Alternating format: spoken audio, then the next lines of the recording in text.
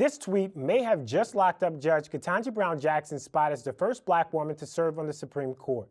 West Virginia Senator Joe Manchin sending out a three-part statement saying he plans on voting to confirm Jackson next month.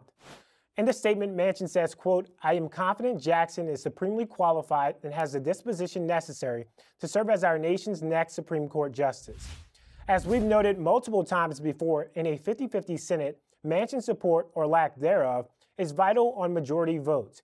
He has been able to nearly single-handedly kill Democratic priorities, from the Build Back Better Act to changing the use of the filibuster.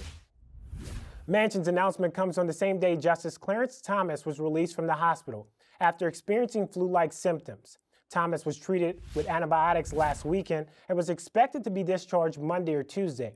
The Supreme Court did not say why he was kept in the hospital the extra days.